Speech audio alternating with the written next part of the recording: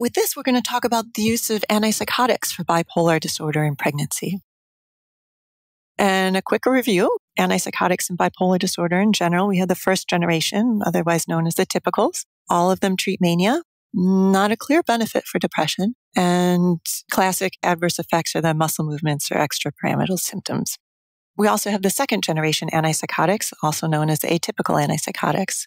All these treat mania as well. Some of them have good evidence or an FDA approval for treating depression too. And primary adverse effects are the worsening metabolic profile. So how do we apply these principles to use in pregnancy? Starting with the first generation antipsychotics, we have a long history of clinical use in pregnancy. So in summary, with the first generation antipsychotics, the pregnancy course, not finding an increased risk of miscarriage or stillbirth, possibly an increased risk of preterm delivery. Again, it's unclear. These are used in women not just with bipolar disorder, but also schizophrenia, and there can be risks of behavior or the disease itself. Neonatal outcomes with first-generation antipsychotics include a small risk of transient abnormal muscle movements, so possible postnatal adaptation, it could be called, for Haldol and risperidone. They're mostly nervous system concerns, jitteriness or somnolence, occasionally seizures, in one study up to 10%. And these symptoms, like we see with lithium, they seem to be associated with higher doses. So again, using that lowest effective dose as possible. Teratogenicity. We're not finding it increased above the population norm with the first generation typical antipsychotics. And while long-term neurodevelopmental data is limited, what we do know is reassuring at this point.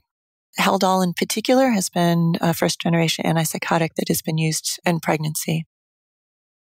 For the second-generation antipsychotics, these are more commonly prescribed these days, and that includes in pregnancy. They're increasingly prescribed in pregnancy. While I'm going to talk about their data in general, there was a study that showed that quetiapine has been reported to have a relatively low placental passage rate compared to the others. Regardless of that, second-generation antipsychotics have increasing data, and this is often reassuring on their use in pregnancy. So in the pregnancy course, again, we're not finding an increased risk of miscarriage or stillbirth. We do see that obesity or weight gain above the guidelines is a risk, but this isn't necessarily greater than when no atypical antipsychotic was used. Gestational diabetes, specific for atypical antipsychotics, is seen with risperidone, clozapine, and then again, higher doses, we're finding increased risk. So higher doses are associated with increased gestational diabetes risk for quetiapine and olanzapine. Because of the increased risk of gestational diabetes, it is recommended that women on atypical antipsychotics should have a fasting glucose tolerance test in the second trimester between 14 and 16 weeks, and in the third trimester, approximately 28 weeks. Just a little review on this. This is the more rigorous glucose testing.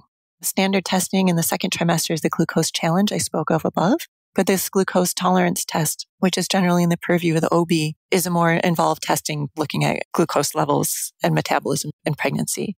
Is generally under the OB's purview. And so again, it behooves psych prescriber to have release of information or communication with the OB.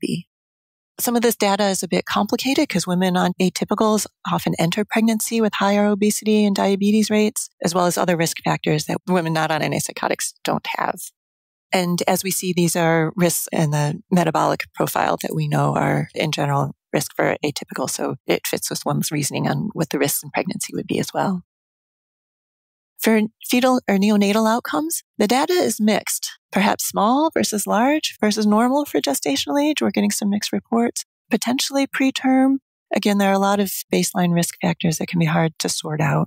There are reports of transient abnormal muscle movements in about 10 to 15% of newborns. And these can include deficits of neuromotor performance, hypertonicity, the stiffness, tremors, and these are compared to those exposed to antidepressants or non-psychotropic medications. Also found with atypicals can be a jitteriness, somnolence, or seizure like we saw with the first generation antipsychotics. Moving on to teratogenicity. Atypicals on whole have not been associated with increase of teratogenicity. The exception is risperidone and potentially its metabolite, the paliperidone. While there are reports of potential increase of teratogenicity such as cardiac or oral cleft, it has been difficult to separate out other comorbid risk factors such as substance misuse or risk of polypharmacy that occur more often in women who are taking atypicals in pregnancy.